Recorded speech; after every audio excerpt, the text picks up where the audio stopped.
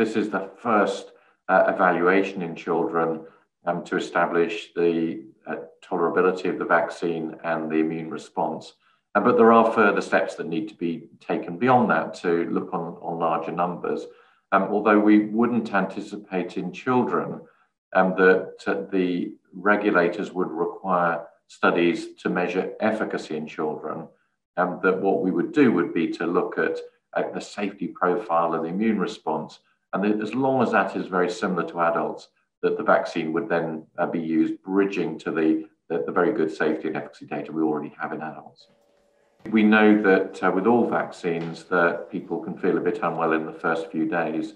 And so we just need to be able to establish that profile in children.